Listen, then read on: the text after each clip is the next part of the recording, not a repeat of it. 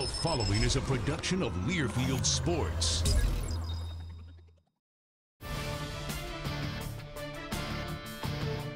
Welcome back to the Cowboy Football Roundup as we preview 2012 with the head coach of the Cowboys, Mike Gundy. And, well, let's talk about the quarterback. Wes Lunt is a freshman. He came here. He left high school early so he could participate in spring drills.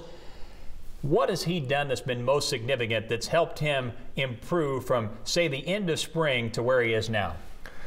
I think the reps that he's had in the summer when they train on their own has helped him tremendously.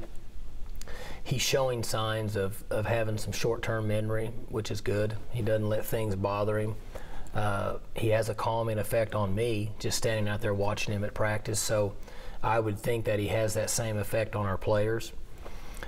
He has a better feel of where to go with the football, which allows him to react instead of think in crucial situations.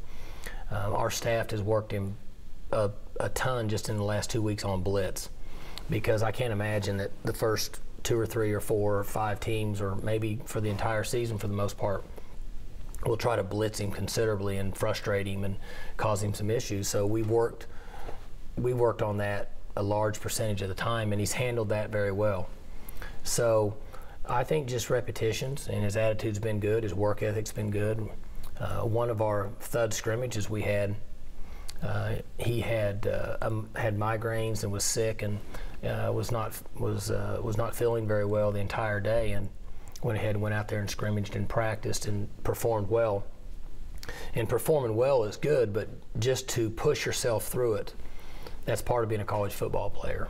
And all of these areas and things that we've talked about, I think, are tying into him starting to develop. He's got a long ways to go.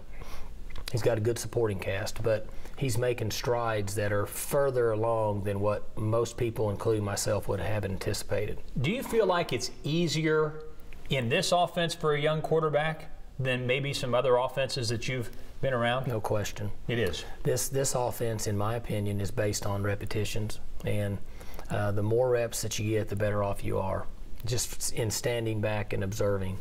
And so a year from now, you ought to be much better than he is now, and then 2 years from now, even better than that. And he's had really 6 or 7 practices in the spring where he knew what he was doing enough to kind of function. And then we've had however many up until this point in the fall camp. And you take away the non-padded practices, so you say he's had 16 or 18 practices for the most part where he kind of knew what was going on, and that's all he's had. And he's improved a good deal in that short amount of time, so it's encouraging for the future. So with that thought in mind, is there any need for you as a staff to sort of control situations given the fact that he's a first-year starter, or in this offense, because it's so much read and react and repetition, is that even practical to think that way? I think those discussions have, well, I know those discussions have taken place, but Todd's pushing it all on him. Just let him go. He wants him to learn, and now will he be selective in play calling on game day? Very well could be. Mm-hmm. But we, meaning our staff and our offensive staff, when I listen to them talk, they didn't want to keep him from learning as fast as possible, and they want to get it all out there. Here's the offense. This is what we do. This is why we do it. This is why we run. This is why we throw. These are the situations, and you digest it as quickly as possible. And I think it's worked. I wasn't as excited about it as they were at first. I wanted to simplify, and they didn't, and I think it was a good move on their part.